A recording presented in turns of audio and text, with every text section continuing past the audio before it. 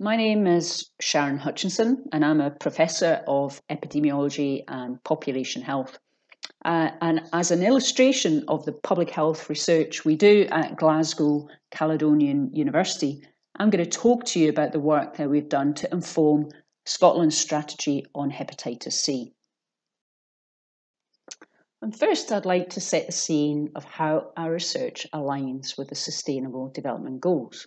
In September 2015, the United Nations adopted these goals in order to end poverty, ensure prosperity for all, and protect the planet.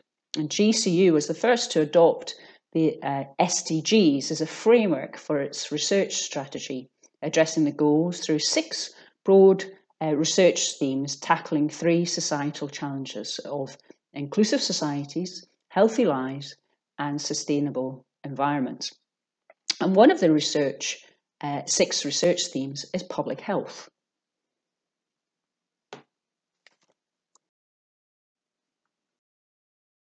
My research programme aligns with the public health theme at GCU and is focused on the epidemiology of bloodborne viruses, such as HIV and viral hepatitis, and an evaluation of interventions to prevent, diagnose, and treat infection with these viruses. And this aligns with the Sustainable Development Goal 3 regarding good health and well-being, and specifically the target set by the United Nations on communicable diseases, which were to end the AIDS epidemic and to combat viral hepatitis by 2030. Now, viral hepatitis, which I'll focus on in this presentation, is a major communicable disease, which causes well in excess of 1 million deaths each year from cirrhosis and liver cancer. And in sharp contrast to other major diseases such as HIV, TB, and malaria, you can see here from this graph that the numbers of deaths from viral hepatitis were increasing year on year on the run-up to 2015. Aligned to the United Nations development priorities, WHO has set ambitious targets to reduce deaths from viral hepatitis by 65% and new infections by 90% by 2030. So this represents the global policy context in relation to viral hepatitis. Hepatitis C is a bloodborne virus, and in resource-rich countries, it is most commonly spread through injecting drug use and the reuse of contaminated injection equipment. And Scotland was one of the first countries to recognise hepatitis C as a major public health concern related to the rise in injecting drug use in the early 1980s. And this is a paper here on the left-hand side we had published over 15 years ago, which predicted what would happen in terms of consequences of infection and rise in the burden of liver disease related to hepatitis C if we did nothing to increase our efforts to prevent, diagnose, and treat infection. And the research that we did to estimate the scale of the problem and potential impact of interventions informed Scotland's action plan on hepatitis C, which has been applauded by international agencies. Notably, here on the right, the Global Commission on Drugs produced a report on how the war on drugs and the repressive drug policies had fueled the epidemic of hepatitis C. And their report featured Scotland as a best practice example of an evidence-based response. And our work on hepatitis C has been done in close partnership with Public Health Scotland, which is the lead national agency responsible for protecting and improving the health and well-being of the Scottish population. But also we work closely with other academic institutions and organisations responsible for delivering services in the NHS and local authorities, civil society groups, as well as government. And a good example of our partnership working was the hosting of the first World Hepatitis summit in Glasgow during 2015. And this was a summit launched by WHO and the World Hepatitis Alliance, supported by Scottish Government, Public Health Scotland and ourselves at GCU. And the summit provided the opportunity for governments and civil society groups from around the world to come together and share their learning from countries like Scotland, who had already developed a national strategy on viral hepatitis. I'm now going to guide you through a case study of how our research has more recently informed Scotland's strategy on hepatitis C, and particularly the delivery of new direct-acting antiviral therapies. And these therapies first became available in 2014 and were heralded a game changer in the ambition to eliminate hepatitis C. Not only were they highly effective, with evidence from clinical trials showing over 90% of patients cleared infection, but were also simple to administer, of relatively short duration, and patients experience little in the way of side effects. They, however, came at a cost, with prices in the range of £20,000 to £50,000 per patient were initially listed. And in the context of the vast numbers of people that were infected, around 70 million people globally, with 200,000 estimated in the UK, countries could just not afford to treat everyone living with hepatitis C, at least in the short term. And to inform the delivery of these new therapies, the Scottish Government established an expert group to generate recommendations on the best use of funding to treat hepatitis C in Scotland and deliver optimal public health gain from the use of these new therapies. And myself and fellow researcher Hamish Ennis from Glasgow Caledonian University, we were members of this advisory group, and we were specifically tasked with providing the epidemiological evidence to inform the recommendations. And in our synthesis of evidence, we drew on a number of sources of data.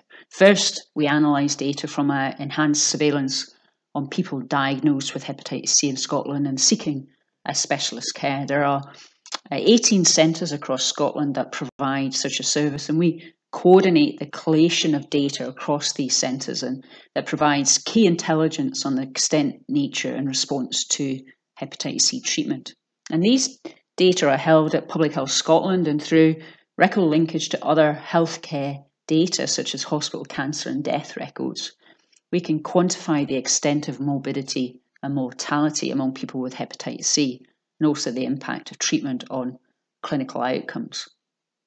And this epidemiological information can feed into mathematical models which forecast the trajectory of the epidemic in Scotland and potential impact of different treatment strategies.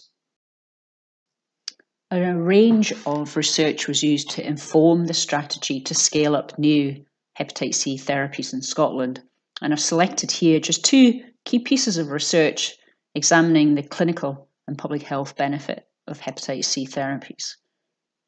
The first was a large cohort study of over 3,000 hepatitis C infected patients in Scotland, followed up for an average of 5 years. And this was one of the largest studies at that time, which had examined liver-related outcomes associated with successful treatment. And unlike previous studies, we evaluated the short-term benefit of therapies according to whether patients had mild or more advanced stage of liver disease. And this statistical analysis revealed that the short-term benefit of therapy was greatest for patients with moderate to severe liver disease. So this was a key piece of evidence to inform my prioritisation strategy in the immediate rollout of these new treatments. The other key research undertaken was a mathematical modelling study to simulate and forecast the population level impact of different prioritisation strategies for scaling up these new but expensive therapies. and we were able to draw upon a vast array of epidemiological data from Scotland's public health surveillance systems, which are lacking in other countries. And these were used to parameterise the model. And we also adopted a dynamic approach whereby we modelled both transmission of infection and also disease progression simultaneously. And on the right-hand side here, these are the results of the modelling work, which indicated that treatment of infected patients, particularly those with moderate to severe liver disease, these needed to be scaled up, increased threefold to make a major reduction, here a 75% reduction in incidence of liver failure associated with hepatitis C within a short period of time of 5 years. And the results of this work were published in the BMJ journal Gut. And these key research findings directly informed Scottish Government's policy, published first in 2015, on prioritising the new hepatitis C therapies to those with moderate to severe liver disease.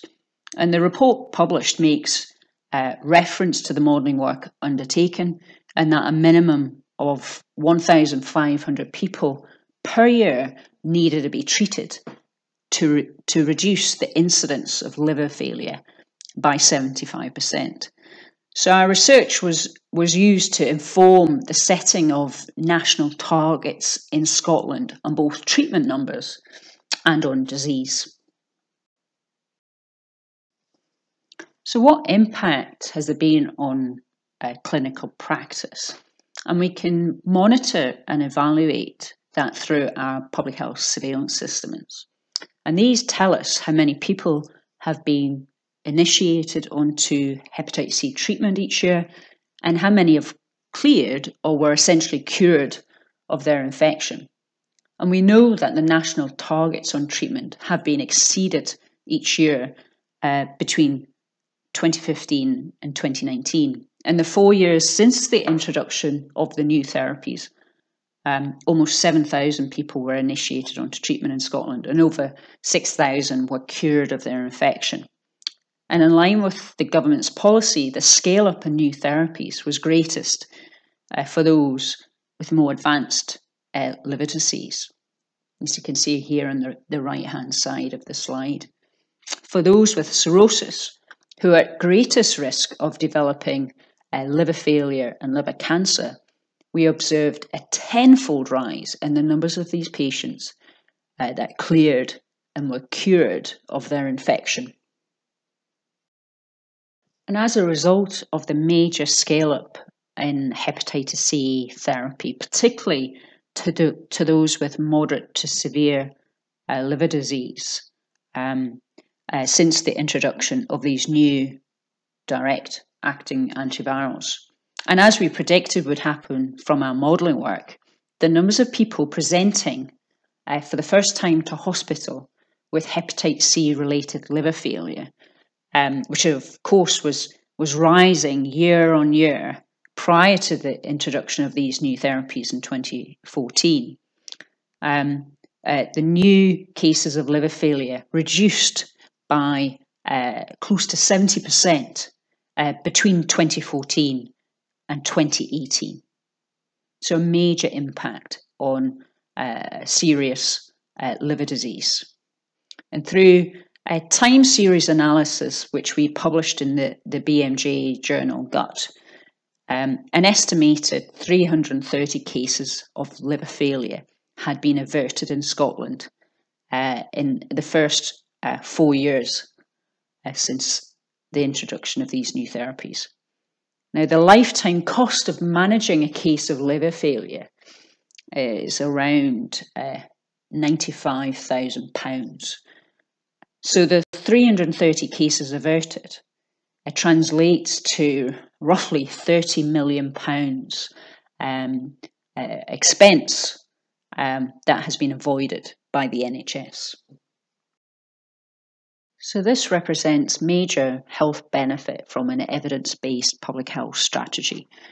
And our research, which quantifies the impact of the initial short-term strategy on new hepatitis C therapies. And this has gone on to inform Scotland's recently published hepatitis C elimination strategy. And here, the Scottish Government has endorsed new targets to eliminate infection and disease by the year 2024.